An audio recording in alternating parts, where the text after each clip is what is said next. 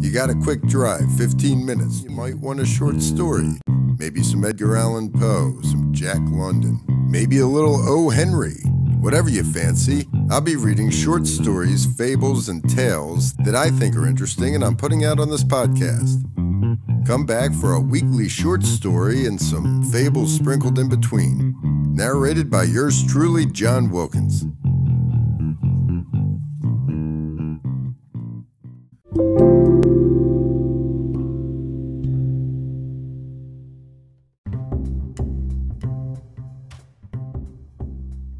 American Fairy Tales by Lyman Frank Baum. Story 2. The Glass Dog.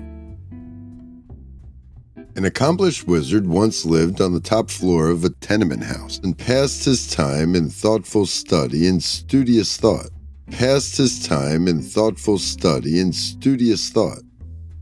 What he didn't know about wizardry was hardly worth knowing, for he possessed all the books and recipes of all the wizards who had lived before him, and moreover, he had invented several wizardments himself.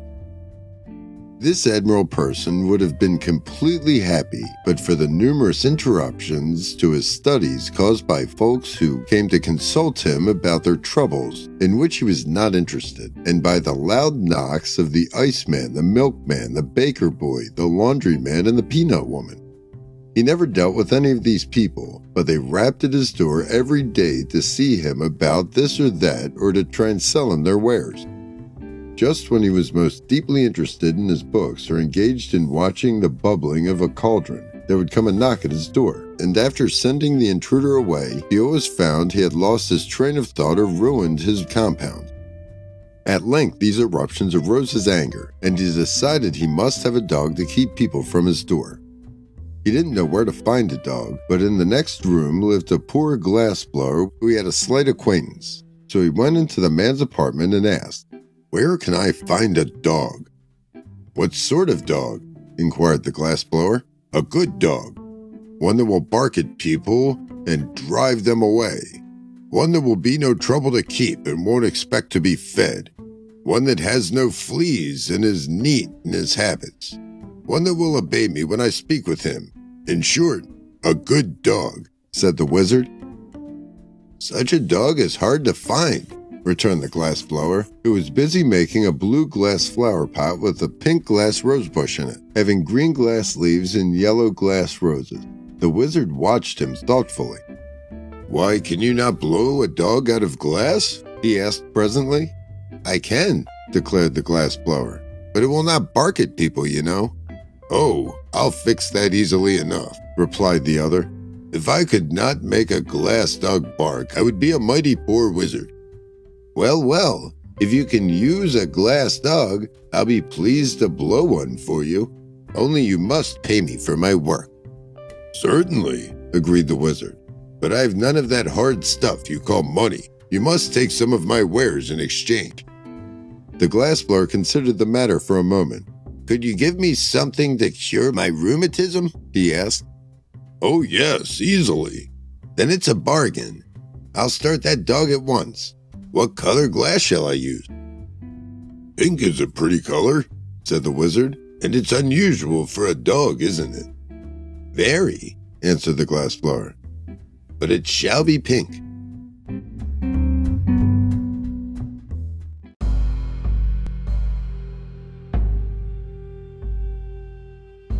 So the wizard went back to his studies, and the glassblower began to make the dog. The next morning he entered the wizard's room with the glass dog under his arm and set it carefully upon the table. It was a beautiful pink in color, with a fine coat of spun glass, and about its neck was a twisted blue glass ribbon. Its eyes were specks of black glass, and sparkled intelligently, as do many of the glass eyes worn by men. The wizard expressed himself pleased with the glassblower's skills, and at once handed him a small vial. "This will cure your rheumatism," he said. "But the vial is empty," protested the glassblower. "Oh no, there is one drop of liquid in it," was the wizard's reply. "Will one drop cure my rheumatism?" inquired the glassblower in wonder. "Most certainly. This is a marvelous remedy." The one drop contained in the vial will cure instantly any kind of disease ever known to humanity. Therefore, it is especially good for rheumatism. But guard it well, for it is the only drop of its kind in the world, and I've forgotten the recipe." "Thank you," said the glassblower, and went back to his room. Then the wizard cast the wizzy spell and mumbled several learned words in the wizardese language over the glass dog, whereupon the little animal first wagged its tail from side to side, then winked his left eye knowingly, and at last began barking in a most frightful manner. That is, when you stop to consider the noise came from a pink glass dog. There is something almost astonishing in the magic arts of wizards, unless, of course, you know how to do the things yourself, when you're not expected to be surprised by them. The wizard was as delighted as a schoolteacher at the success of his spell, although he was not astonished. Immediately, he placed the dog outside his door, where it should bark at anyone who dared to knock and disturb the studies of its master. The glassblower, on returning to his room, decided not to use the one drop of the wizard's cure-all just then. "My rheumatism is better today," he reflected, "and I would be wise to save the medicine for a time when I am very ill, when it will be more service to me." So he placed the vial on his cupboard and went to work blowing more roses out of glass. Presently he happened to think that the medicine might not keep, so he started to ask the wizard about it. But when he reached the door, the glass dog barked so fiercely that he dared not knock, and returned in great haste to his own room. Indeed, the poor man was quite upset at so unfriendly a reception from the dog he had himself so carefully and skillfully made.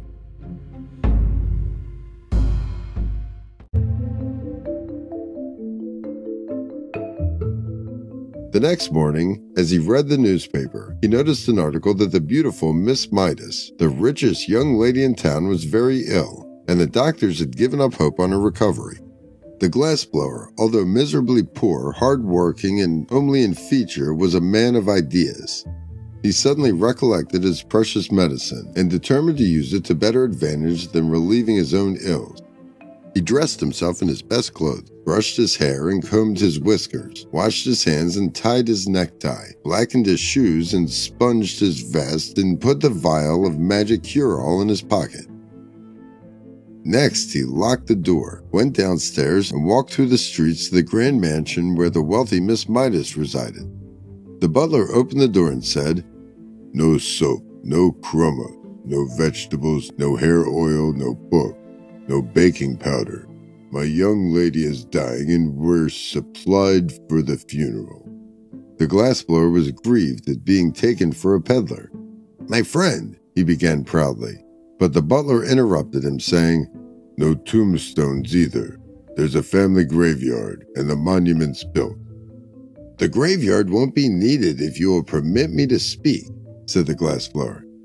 "No doctors, sir. They've given up on my young lady, and she's given up on the doctor," continued the butler calmly. "I'm no doctor," returned the glassblower. "Nor are the others. But what is your errand?" "I called to cure the young lady by means of magical compound." "Step in, please, and take a seat in the hall. I'll speak to the housekeeper," said the butler more politely. So he spoke to the housekeeper, and the housekeeper mentioned the matter to the steward, and the steward consulted the chef, and the chef kissed the lady's maid and sent her to see the stranger. Thus are the wealthy hedged around with ceremony even when dying. When the lady's maid heard from the glassblower that he had a medicine that would cure her mistress, she said, "I'm glad you came."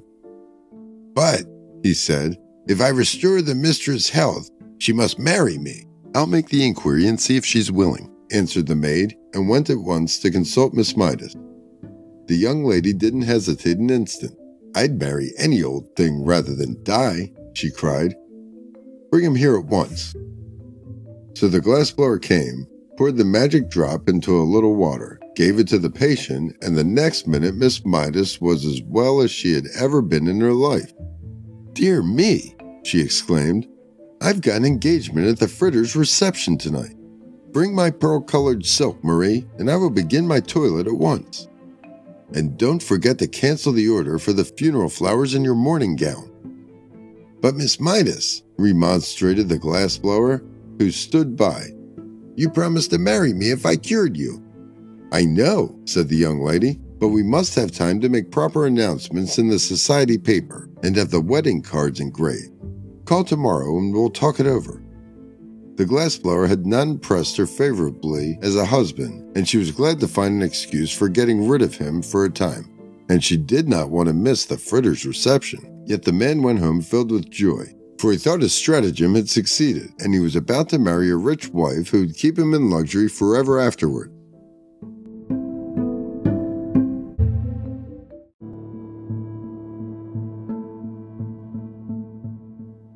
The first thing he did when reaching his room was smash his glassblowing tools and throw them out the window.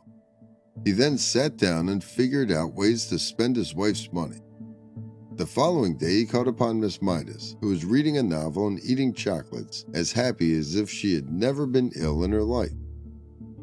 "Where did you get the magic compound that cured me?" she asked.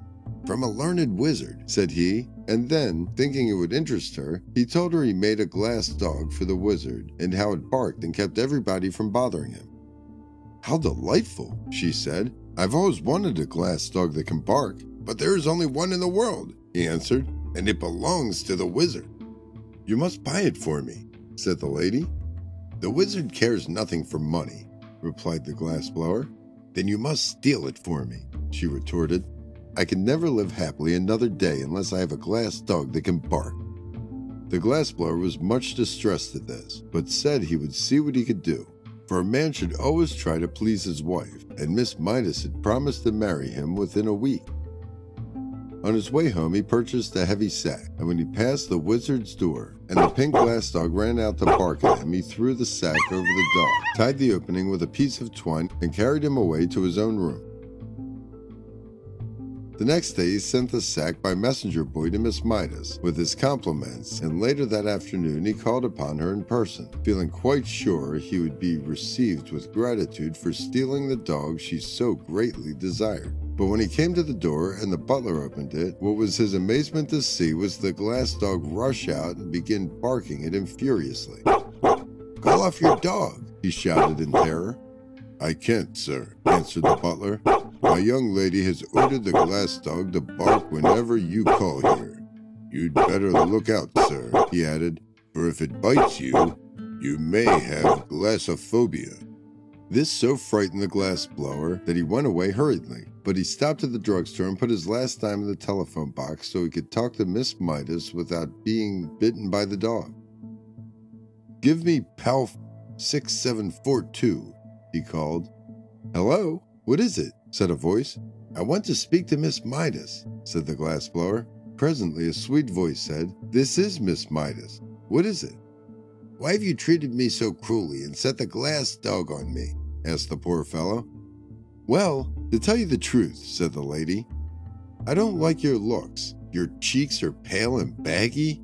Your hair is coarse and long. Your eyes are small and red. Your hands are big and rough. And you're bow-legged."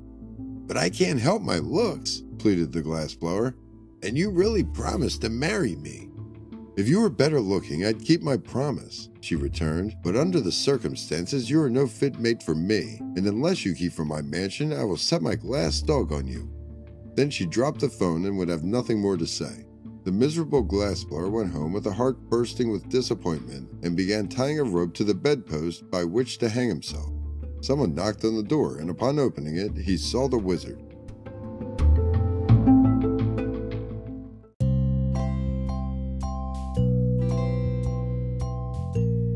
The next time he called upon Miss Midas, there was no dog to bark at him, and when the young lady saw him, she fell in love with his beauty at once.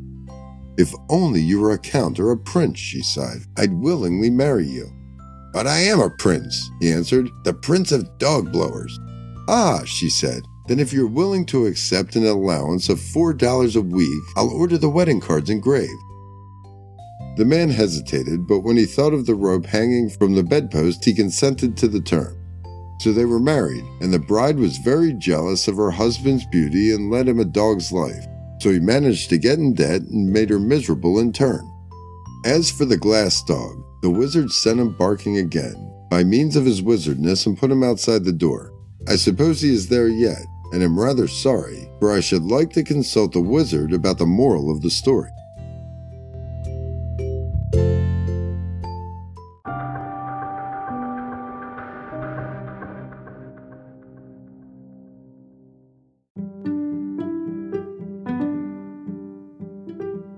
Another interesting short story, fable, moral that doesn't exist in this one.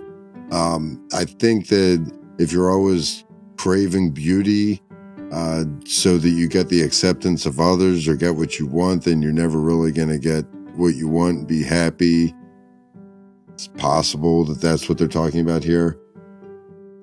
There's 12 of these stories. Each one of them, I think that Lyman F. Baum was just having fun with these. I read a review that they said that they weren't as cool as The Wizard of Oz, which of course they weren't. But that's The Glass Dog, story 2 of 12 in American Fairy Tales by Lyman Frank Baum. Hope you enjoyed it. Stay tuned for the next story.